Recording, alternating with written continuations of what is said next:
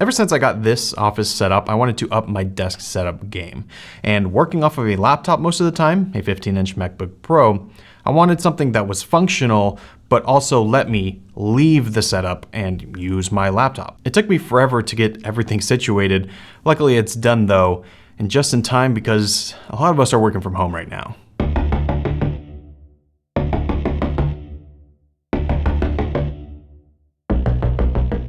So like I said, my main computer is the 2018 MacBook Pro. I'll leave all the specs down in the description, but so far, this machine has been great. Haven't really had any problems with it, including the keyboard still works fine. And although sometimes I wish I had more power, definitely, the portability and just ease of taking it with me everywhere is great to have.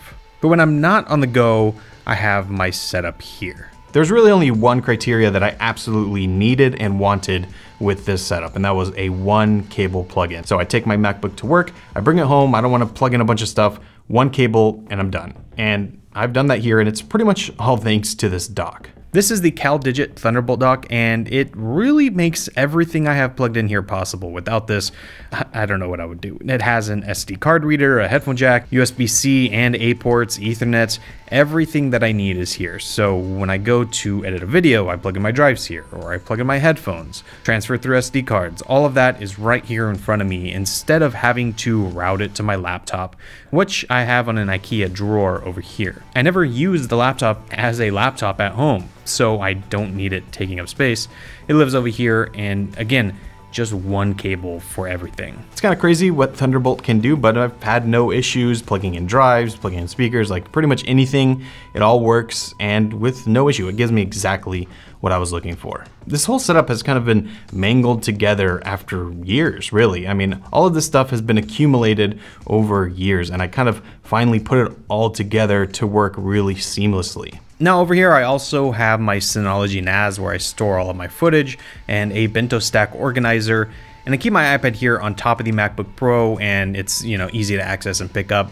And this all sits on top of this Alex drawer unit, which, as you can tell, is pretty old and has been through a lot. But I use this to pretty much hide all the mess. Now on the actual workstation, I have things that I have been using for months and years, really. The desk is just from IKEA, I'll leave that, and again, everything else linked below. But the monitor is probably my favorite part. It's from the BenQ PD series, and what is great about it is, one, it's Thunderbolt, it's 4K, and it is very color accurate. So I can, you know, edit all my footage, edit photos, all that kind of stuff, and I can trust that I'm seeing something relatively accurate. Now, I would love for this to be a Pro Display XDR, and maybe someday, but for now, you know, money. For speakers, I have the tried and true Yamaha HS5 monitors, and they're great. I mean, there's really not much to say about them. These have been out for a while. I'm not a huge headphones person, especially here in the studios, so having a good set of speakers really comes in handy. But this is all connected through the Scarlett 2i2, another tried and true. I also have my favorite keyboard and mouse here, which I've talked about before, the Keychron K2 and the MX Master 3. These are a 100% recommend. If you're thinking about buying a new mouse or a new keyboard, definitely consider these.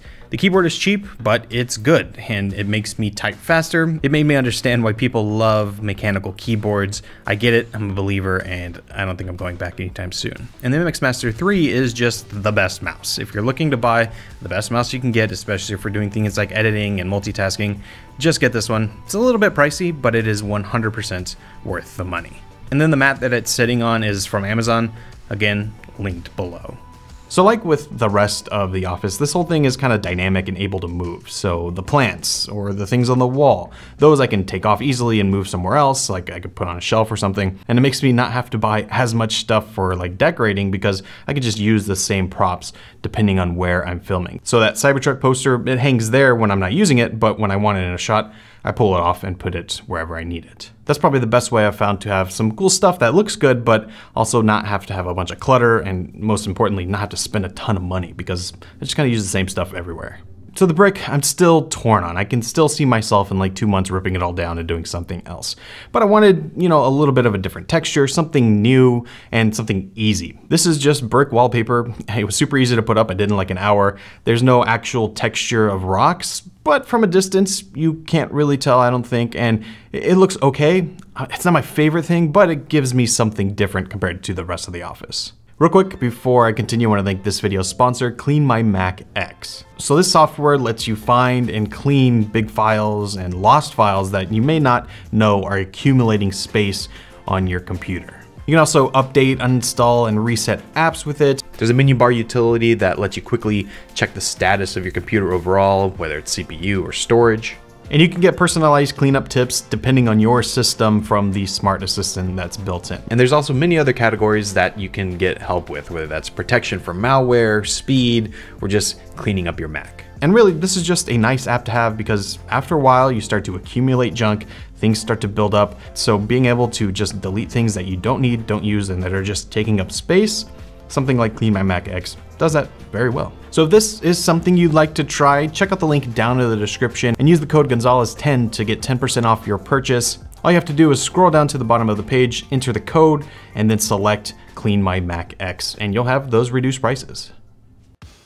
Now, there are also some other apps that I use all the time that really make this setup helpful. One of the game changers is called Sound Source. This is a utility that lets you control the audio on your Mac in a bunch of different ways. But the main reason that I got this is because it lets you control the speakers through your keyboard keys. Now, if you're using a laptop or headphones or anything plugged directly into the Mac, you're used to that. But when you're using an audio interface, you usually can't use those keys on your keyboard. This solves that. It works perfectly. Another 100% recommend.